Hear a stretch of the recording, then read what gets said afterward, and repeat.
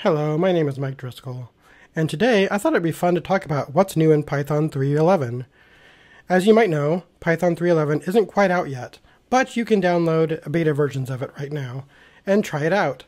It'll be officially released this fall, in fall 2022. So let's just talk about some of the cool new additions that are coming in Python 3.11. Let's talk a little bit about an overview of some of the improvements. Python 3.11 has better performance, improved error messages, exception groups are being added, some new type hints, and it has a couple of new libraries. Probably the most significant is the tomllib module. So let's just talk about some of these things. Alright, so faster Python. This is awesome. Python 3.11 will be up to 10 to 60% faster than Python 3.10. On average, the core developers measured a 1.25 times speed up on the standard benchmark suite. If you go on in here, we can see a little bit about this, and they just talk about faster startup, faster runtime using cheaper, lazy Python frames. I don't understand a lot of these speed up improvements, but it sounds really amazing what happens with how much faster Python is. And Anthony Shaw, who's the author of CPython Internals, talked about playing with Python 3.11, and he saw a 45% increase in creating instances of basic classes and calling methods, mostly with Python code, which he posted on Twitter. And he's posted some other tweets about the speedups in Python 3.11. So he's got some benchmarking here that he's got on there as well. And you could take a look at that and just kind of see how much faster 3.11 is, even the alpha version of it versus 3.10. So, you know, it looks promising, and I'm pretty excited about that. All right, the next neat feature in 3.11 is error locations and tracebacks. So this is kind of the error improvement in Python 3.11. What that means is that it's going to point out where the error is in the traceback, and it's going to use these little caret marks to kind of show you, hey, you have an error right here in your code. These examples are taken directly from the What's New in Python 3.11 examples on that web page. If you have a nested traceback, it's going to show you even more detail. And you can kind of see as it goes down, it just kind of shows you exactly where in the traceback the problem lies. And what's really helpful is, like, if you have a complicated calculation, it'll show you which part of the calculation is causing the issue. So in this case, I believe this is saying that z is 0, not y. So here's where the problem is. Somehow z became 0 and we're dividing by that, which of course is a no-no. Alright, another new exciting feature in Python 3.11 is exception groups, which is part of PEP 654. Exception groups basically let you put together a group of exceptions. So you can create multiple exceptions. Let's go back one, and we'll just go to the PEP so we can actually look at some of these examples, because they don't fit quite on my screen. So here we go. We have exception group 1, and you have nested exception groups. So here's another exception group inside of this one, and then you have a third one. And you'll note that they're all named exception groups. And then, of course, you can use Python's traceback module to print out the exception, and you'll see that Python is smart enough to tell you, or smart enough to print it out in such a way that it's easy to read and see, you know, how the nested exceptions end up going. So, let's see if we can find a better example on here. One of the parts that I liked about it is that it has AcceptStar, which is kind of a new syntax. Let's see if I can find the example on here. But basically, it means that you're accepting multiple exception groups. It simplifies working with exception groups. The star symbol indicates multiple exceptions can be handled by each AcceptStar clause. So you might have accept clause, AcceptStar, spam error, or you might have it say it can accept multiple errors. Anyway, I just kind of like the syntax. I think it kind of cleans it up.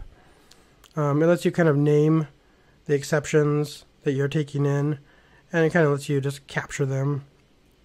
You can see here that because we're using AcceptStar, it's going to stop here, and this will catch it. Even though it just says OS error, because it's AcceptStar, it's going to catch the blocking IO error.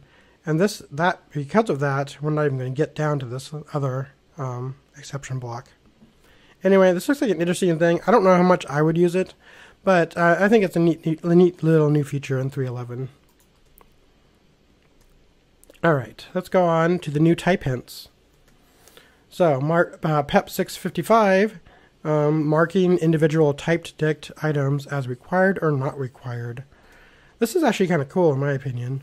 So you create yourself a type dict, which is kind of a subclass. And inside of that, just like you do with a named tuple in type hints, you can say you want to create a string or an int or whatever, but now you can add required or not required. So here we have title, which doesn't say anything about it, so it's required. This one is not required.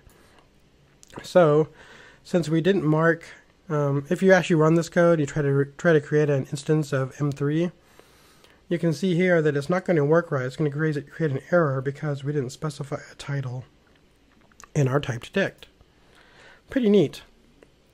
All right, another neat new feature in the type hints for Python 3.11 is PEP 673, the SelfType. The new self annotation provides a simple and intuitive way to annotate methods that return an instance of their class. For example, if you have to return the SelfType, which is pretty common if you're creating your own context manager, which is what we're doing here in this example, you can just say return self, and it's just going to know what to do, which I think is really handy. Before, you'd have to return kind of like the class name, like mylock or callable or something like that. And now you can just return self. Another cool new type is the arbitrary literal string type, or literal string, which is covered in PEP 675. This new annotation may be used to indicate that a function parameter can be of any literal string type. This allows a function to accept arbitrary string types as well as strings created from other literal strings.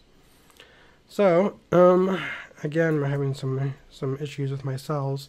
But anyway, what you can see here from this example, which is also taken from the 3.11 What's New page, is that you can say query string is a literal string, and so is the table name, whereas the arbitrary string is just a normal string. So this is just kind of lets you say that it's just a different way of saying that it's a function parameter that can be any literal string type.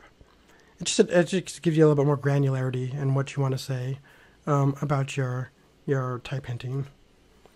All right, finally, we want to talk about the tomllib.